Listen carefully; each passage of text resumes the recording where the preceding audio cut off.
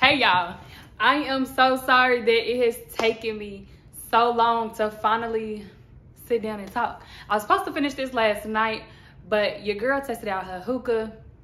I was very chill, vibed out. I was just done for the night. Do you feel me?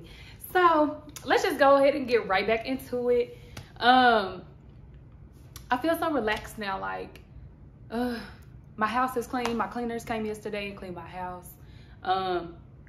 Picked up my groceries. Like, I'm getting back to, feeling like things are happening the way they're supposed to be. Like everything is right instead of like, why this not working out or this not like I need it to be, blase, blase.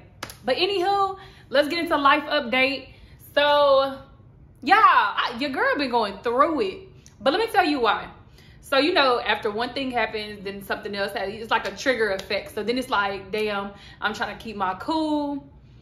It's not even in me to, operate and show like what I go through, or, what I'm saying? Like just show any type of real like negativity or show that something is defeating me. But yeah, sometimes you gotta be honest with yourself and just reflect and be like, all right, isolate.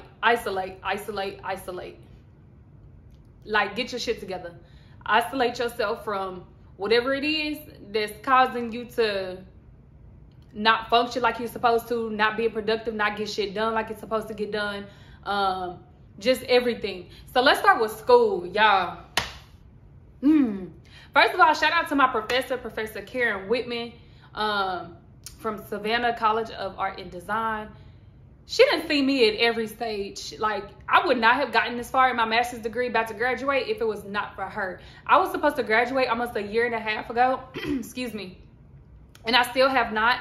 It's just because life be hitting unexpectedly, and then it's like, you gotta, my program is project-based, and like, yeah, like quote-unquote assignments, but it's project-based. It was everything is hands-on, majority of the time, group projects. So it's like I was starting to slack. I was not doing my part, and that's not destiny. I stand on my name and make sure that my name holds proper weight. And when you start not doing something that you're supposed to do, your name becomes something of the past because you're not doing what you're supposed to do. So you something of the past. You getting looked past. So at that moment, this past fall, so fall 2021, I finally got approved for my candidacy review.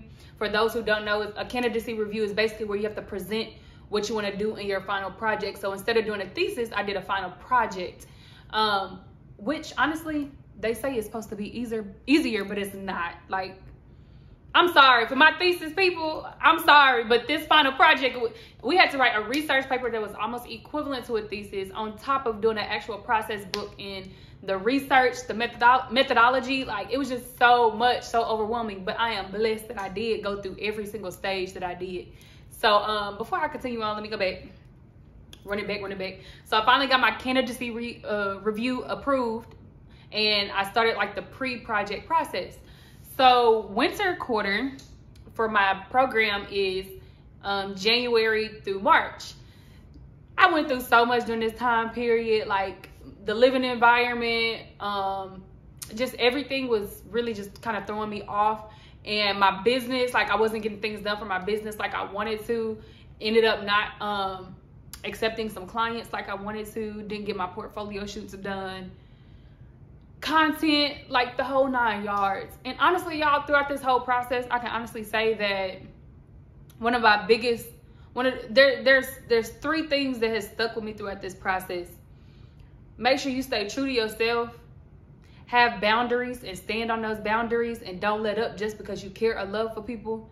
And number 3, have transparency. Be real with yourself, but also understand, celebrate the small wins. Like, small shit matters. It does. It makes all the difference, because when you're on a journey, everybody's journey is different, but when you're on a journey, celebrating those small wins is showing appreciation within yourself. Like, damn, I really done made it this far. Like, I thought that little lesson was something. Each time it's gonna get tougher and tougher, you know what I'm saying? But throughout that journey, you're steady building, you're steady growing. And that shit suck when you in the moment. Like, it really does. Like, you really feel like you face planted into the damn ground and you getting beat up. Like, you getting jumped by life. But you gotta understand, God is taking you through these obstacles for a reason. He is building up your strength for a reason. But also, this brings me to another transparency moment. It's just been a couple times where, you know, I almost reacted, got out of character because of other people's, you know, actions and words. And honestly, I've been grown past that. However, you know, I didn't think that I would be triggered by some of the things that have been done. However, I was. And I thank God for like my close friends and also my parents. Shout out to my mama and my step pops, because honestly, when you got shit to lose, you have to have those people around you who bring you back to reality. Because at the end of the day, you know what you're about. You ain't got to prove shit, nothing. You don't even have to say a word. You don't have to say anything, nothing. But what you do need to make sure that you're doing is moving past stuff. You don't have to respond to everything. You don't have to react to everything. Move past it. Like, yeah, you see it. Yeah, oh, something could have hurt your feelings, or something, you know, ain't rub you the right way, or you feel disrespected. When you got shit to lose, you better learn to pick your battles wisely. And I say that because my mama and my homegirl Sasha said the same shit. You know, I was getting ready to make the wrong move, and honestly, had I made that move, not only would I not graduated, like I would have lost everything. Everything that I own in my name would have been gone, like gone. And we have to realize, like in a split of a second, you know, when you're elevated in life, you're at a certain level, and you already know what's ahead of you because you get ready to elevate to another level. You better prepare yourself, because everything that you said you wanted and that you working your ass off for can easily be taken away. So I say that all to say, you know, make sure that you are truly looking at your resources, looking at the people that's around you. You should never bring anybody into your life. Think twice. Have clarity, have discernment, and make sure that, you know, the people that's around you, even on a daily basis, making sure that everybody is feeding something into you that's beneficial to you, where you are learning and not staying stagnant, and there's also transparency.